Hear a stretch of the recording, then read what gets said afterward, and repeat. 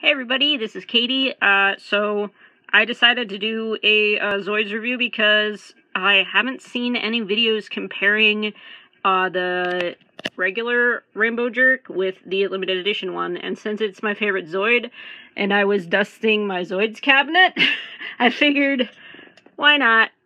So, I just kind of wanted to go over some some differences between the two.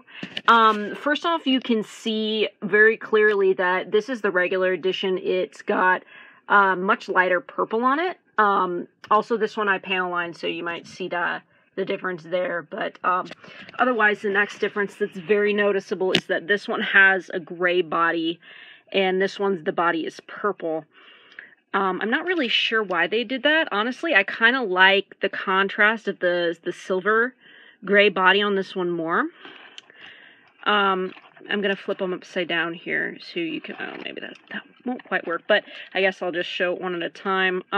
This one, the legs are gray, and on the limited edition version, they're white, which I do actually like that a lot more.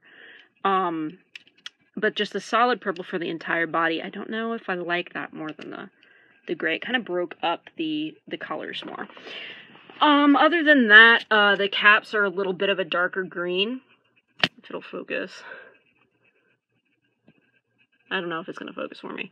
But, I think that's pretty much it. Otherwise, since I had two of them, this one has the,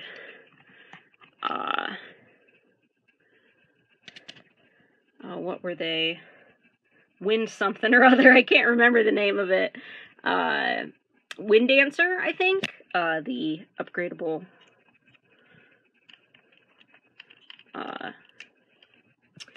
parts there. And then this one, you're not really supposed to put this sword on it, the Bio Crusher, but I think it looks pretty neat. And like I said, since I have two, I decided I might as well do that.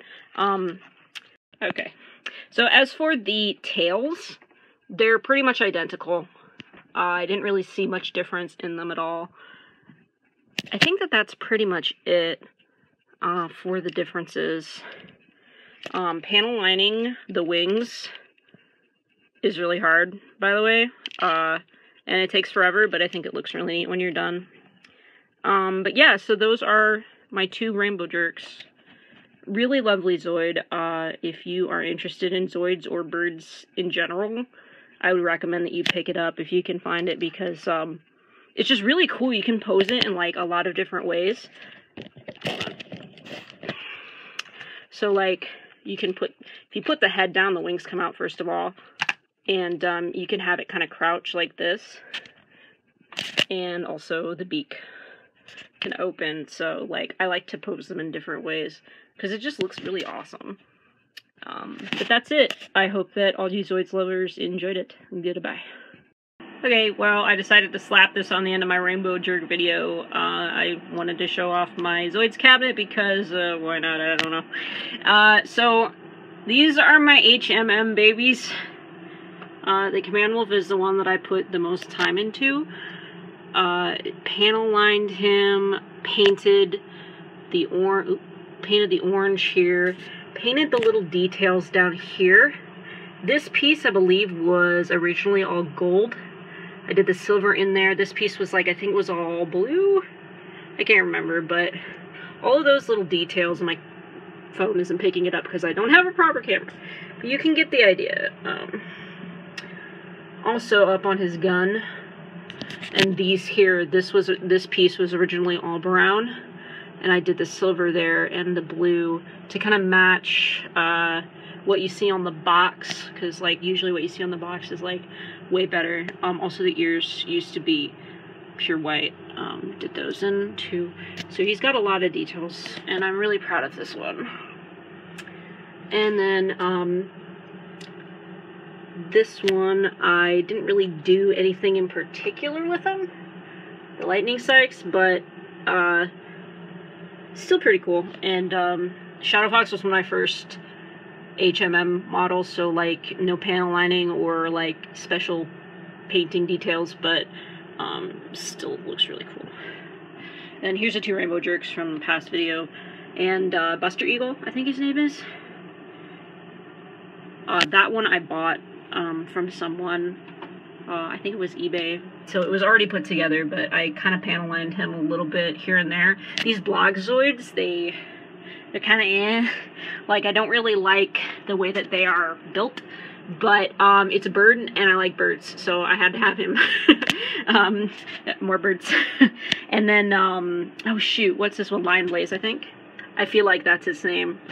I'm super tired after work, so this is like the worst time to make videos, but because I'm like blanking on names and stuff. And then this is the Bioterra, which I really like the Biozoids. I know that a lot of Zoids fans are like kind of iffy on them, but I think they look really sweet. And I want to get at least the Bioraptor in the future because I think it looks cool. And I can't remember this one's name. Battle Cougar, I got it. This guy is completely custom because his original color scheme reminded me of McDonald's, and it made me sad. Also, I have his horn somewhere, but I was moving, and it's in a box somewhere, and I have to find it. But he does have like a unicorn type of horn. But so he's not McDonald's anymore. Now he's blue and dark blue and brown, and he looks much better. And I did lots of little details on this guy too. I took photos of it, and it's on my DVR if anybody wants to see, like, in proper lighting when I had a better camera. Like, with the wings, so you can see I did details there. And then this is the bottom shelf of the ones that aren't so good, but I still like them. Fire Phoenix. I have them hanging with, like, some thread and little sticker sucky things, whatever those are called, so that they kind of are suspended above the other ones, so I have more room. And then, don't remember many of these names. I know that's Gravity Wolf, Gravity Terra, don't remember him, he was just in a lot that I got off of eBay, but he reminds me of Golem from Pokemon, so he's cool. And then, oh shoot, Sniper something. God, I'm so tired. Yeah, and then the bear one, which I also don't remember the name because I'm dumb. But yeah, my Zoids, and I'm hoping, my birthday's coming up, I'm hoping to put behind these guys up here. I want to get a Berserk Führer, but I don't know if he's gonna fit because there's no room. So I'll have to like reorganize my case. But yeah, thanks for watching, everyone.